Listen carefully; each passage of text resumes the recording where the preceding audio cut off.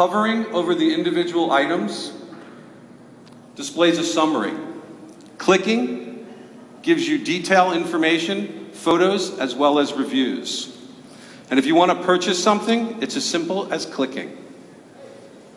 It's now installed and ready to go. What's interesting about the way we've decided to solve discovery is the application actually comes with you rather than you having to go to it. So let's navigate to another web page.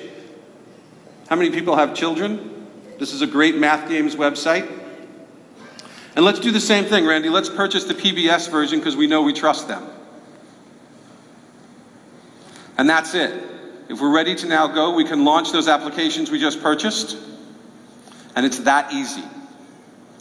So that's the first part of this, is how easy can we make it? As simple as a click and making it easy to discover the applications that you want to purchase. It's all done in a personalized manner, and it isolates based on where you are. Randy's going to launch into the PBS game. Thanks, PBS, for doing that as part of the demo. And let me talk a little bit about distribution, because that's the second part of this. What we've done is we've created a developers cooperative. We want to bring the power back to the people. Not put it in the device manufacturers, but actually give it to the developers and the content creators. Thank you. Yes. In doing that, what we've set up is a referral program, as well as we're putting all of the rules, terms of service up onto the website and allowing them to vote. This way they understand ahead of time what the rules are and they can actually influence them. The referral program will pay them 5% for any user that they recommend use the OpenSpace product. I'm Robert Rich. This is Randy Wattler, and we're OpenSpace.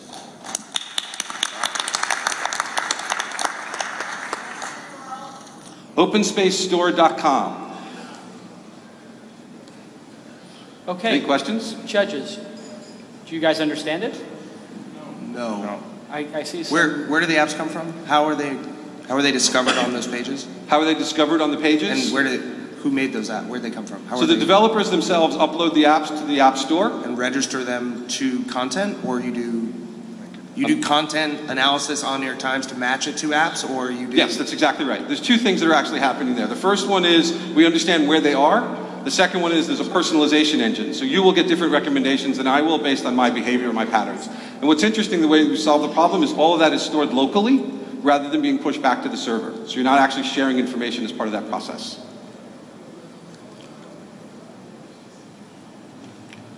Okay. The judges are confused. They don't understand it. What question? So it's, at the high level, it's an app store. We're focused on HTML5 apps. In the way of discovery, we've moved it away. Instead of going to an app store, the app store actually comes to you. And then it discovers things that are relevant and interesting based on what you're currently doing. And then you just click and install. So talk about customer acquisition. So I think that's maybe where we're getting stuck, is at some point people have to know to go to OpenSpace and give you payment information and figure out how to use it. So just talk through your strategy on that. So the way we're going to get consumers to interact with this is through the cooperative. And what we're doing is we're partnering with applications that already exist out there, and they're going to co-install the OpenSpace application along with theirs. We're in talks, and we haven't closed it all up yet, but it looks like we'll be somewhere between 50 to 100 million people when we actually close those out. So it'll be a large app store with massive distribution. Okay. I guess I've stumped everybody. Well, I'll throw a question out there. Maybe I'm still trying to understand it, but is there a review process that needs to happen? So, I guess a two-part question. One, is there a review process? Because a lot of the complaints that we've heard from iPhone developers is that their app never really makes it on the iPhone App Store. Yeah. And then the corollary question to that is both the App Store as well as the Android space, it's getting incredibly crowded, so it's hard to find apps. So is that something that is going to that you're going to have to think about? Yeah. So okay. As it relates to reviewing, we do that internally. We're building up our staff in the way of reviewing the individual apps as they get submitted by the developers. And then discovery, and I think what you're asking is, are we doing more discovery other than just HTML5? Can you purchase Android apps or other types? Yes, you can. The demo that you saw, and we moved through it really quickly, shows browser extensions or browser add-ons as well as HTML5. What I didn't mention also is when you purchase something, we'll also sync it to all of your different devices. So if I have an Android device, there's an OpenSpace application that's available for that. I purchased the New York Times app in one location, it actually shows up over here for me as well. So we've kind of taken care of all the management around actually purchasing, and we're device independent. Yeah, I think the big problem here is I think we've all decided as an industry that Flash is going to win, right?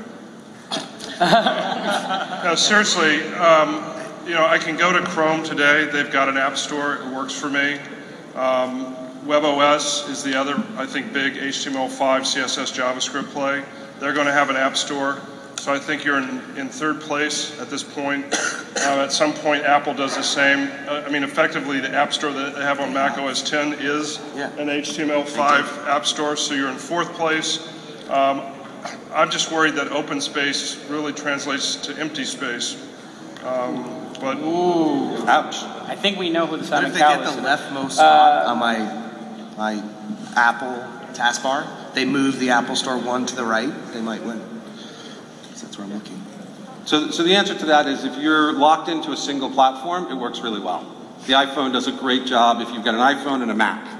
But if you want to use a PC and an iPhone, it starts to cause problems. And a lot of people have PCs at the work, they have Android devices or iPhone devices, they have Macs at home. You want a platform or purchasing platform that crosses all of those. And Apple doesn't have a reason to really make that happen. Google doesn't have a reason to really make that happen. So you need an independent play to do that. I can get Chrome on all those platforms. So I don't know what the need that's being serviced here is. I think the unique piece is the open piece. Right. That there's no company except for you guys that is controlling everything.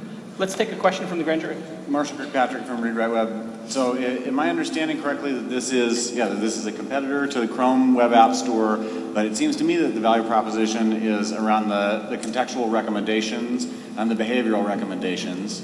And then you're saying that the apps that you purchase then, instead of living in a new tab, as they do on Chrome, live in this sidebar hold drawer, and then you can take them with you across multiple platforms, web, mobile, and others. Yes, it's exactly what it does. Okay. Okay. One Dave, question. go ahead, yeah. So one of the reasons I think that people like the App Store is because it's a store, and you can browse it and look for things. So do you guys have a storefront of some kind, or is it all this distributed widget that sits on top of? We do have a website. We'll be rolling it out, but we're launching with the widget to start. Okay, cool. Awesome. Let's thank OpenSpace. Okay.